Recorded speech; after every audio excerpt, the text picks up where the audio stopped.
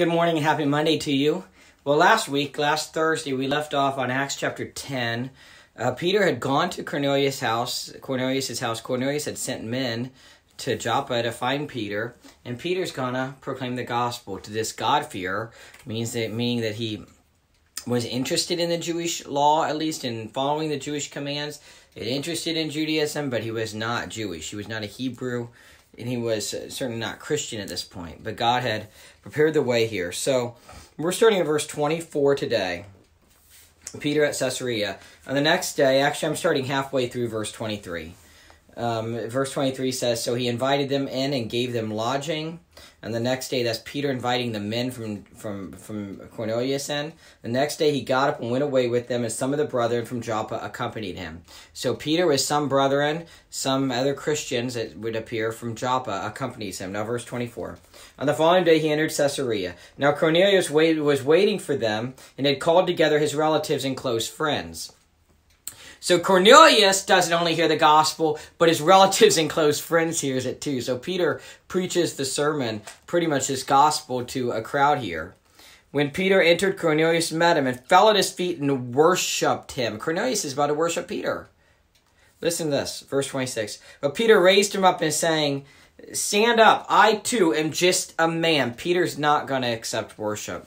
And he said to them, you yourselves know how unlawful it is for a man who is a Jew to associate with a foreigner or to visit him. And yet God has shown me that I should not call any man unholy or unclean. So Peter's kind of laying the ground here, laying the foundation. He should not call any man unholy or unclean. Verse 29. That is why I came without even raising any objection when I was sent for. So I asked for what reason you have sent me. Verse 30, Cornelius said, 4 days ago to this hour, I was praying in my house during the 9th hour, and behold, a man stood before me in shining garments, and he said, Cornelius, your prayer has been heard, and your alms have been remembered before God. It seems like an angel had visited Cornelius. He's praying. It's the 9th hour, which would be about 3 p.m. Verse 32, therefore send to Joppa, this is what the angel said, therefore send to Joppa and invite Simon, who is also called Peter, to come to you. He is staying at the house of Simon the tanner by the sea, so I sent for you immediately, and you have been kind enough to come. Now then, we are all here present before God to hear all that you have been commanded by the Lord. Now verse 34.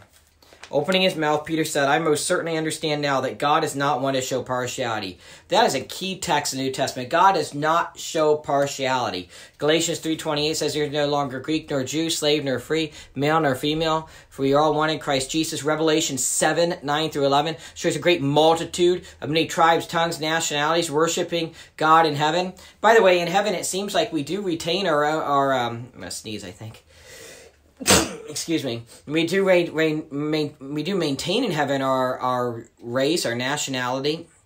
It seems like even our own language in Revelation 7:9-11, it seems like this whole multitude is worshiping in their own language too. But that language, that race, that nationality does not separate us. God does not show partiality, and neither should we. We need to rebuke any racism in our life, and we need to confess that and repent of it immediately.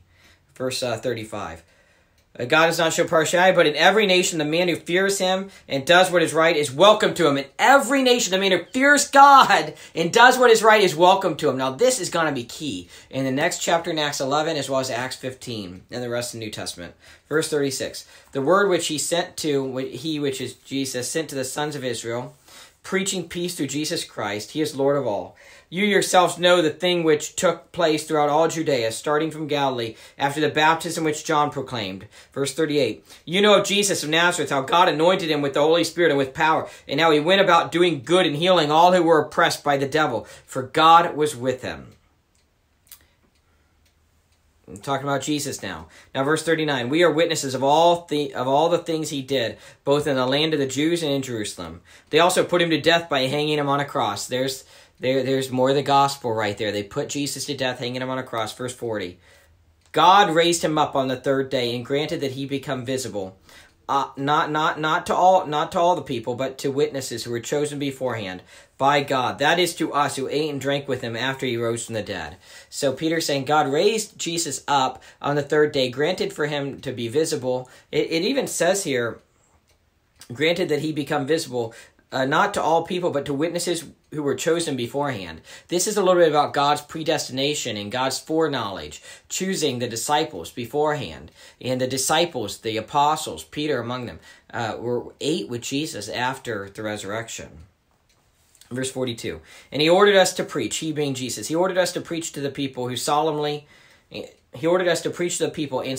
testify that this is the one, Jesus is the one who has been appointed by God as judge of the living and the dead. Of him all the prophets bear witness that through his name everyone who believes in him receives forgiveness of sins.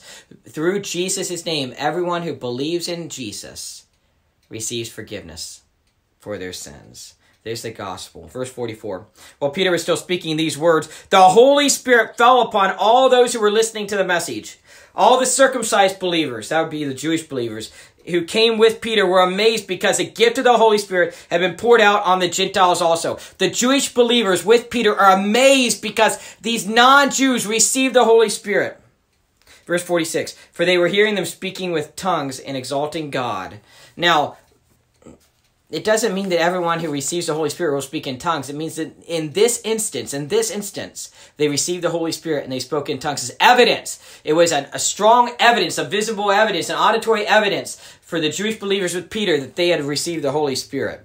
Then Peter answered, surely no one can refuse the water for these to be baptized who have received the Holy Spirit just as we did, can he? And he ordered them to be baptized in the name of Jesus Christ, and they asked him to stay on for a few days. So here we have non-Jewish people, Gentile people, more than one, being baptized, receiving the Holy Spirit. We're continuing to see the book of Acts, the Acts 1:8 come to fruition, where it says, you will receive power when the Holy Spirit comes upon you, and you'll be my witnesses in Jerusalem, Judea, Samaria, to the ends of the earth. We're seeing that. Peter's going to the ends of the earth. He's taking the gospel to the ends of the earth. So we'll pick up on Acts 11 tomorrow. Have a good day in the Lord. God bless.